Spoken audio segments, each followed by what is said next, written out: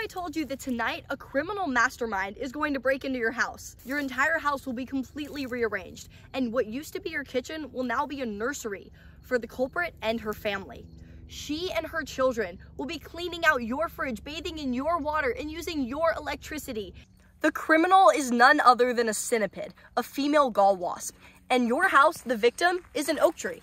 All around us, female gall wasps have infiltrated the leaves of these unsuspecting plants, converting their tissue into the perfect home for their larvae to grow. These structures are called galls, and they might just be one of the most fascinating insect-plant interactions in the entire animal world. You can find galls just about everywhere, on the leaves, the branches, the roots, or even the flowers of a tree. Every gall has 3 essential parts. Each of these act as an additional layer of protection for the growing baby insect. First, the kernel. This is the innermost chamber of the gall, where the larvae will grow.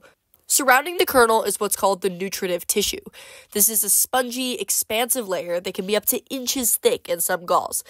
It acts as a buffer against any predators. When the gall is just beginning to form, the nutritive tissue is very high in sugar content, actually serving a second purpose of providing food for the larvae inside. However, as the gall ages, that sugar is replaced with lignin, the hard organic polymer that makes up wood. Because of this high concentration of lignin, the gall becomes tougher, and it makes it even harder for predators to slice their way through. The last line of defense for the gall is its outermost layer, a hard crust made of noxious chemicals that will turn most predators away at the door.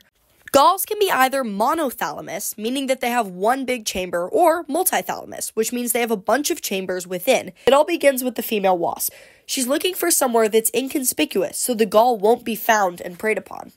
Once she finds the leaf she's looking for, the female wasp gets comfortable and uses her ovipositor, that's the long stinger on her backside, to inject this sort of hormonal cocktail into the tree's cell tissue.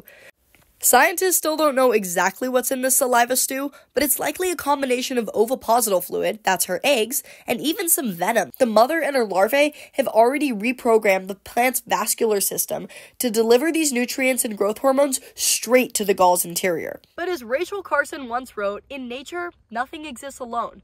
So how do galls interact with their environment? Believe it or not, galls are even allies to species like ants, spiders, moths, and beetles. They attract and feed these organisms by producing honeydew.